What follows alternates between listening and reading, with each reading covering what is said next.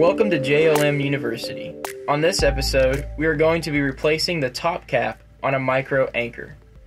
All new top caps will feature CMonster 2.0 control system.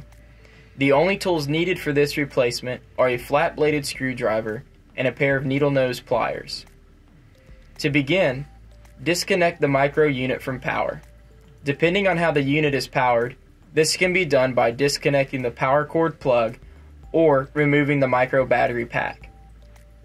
Next, remove the malfunctioning cap by inserting a flat-bladed screwdriver beneath the flange on the cap and prying it up and over the tab.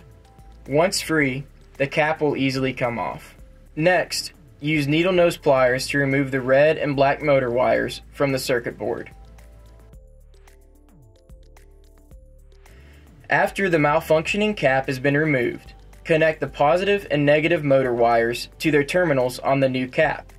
The red wire connects to the vertically oriented post, and the black wire connects to the horizontally oriented post. Once the wires are connected, apply a ring of the included silicone grease about 1 inch thick around the perimeter of the inside of the micro body.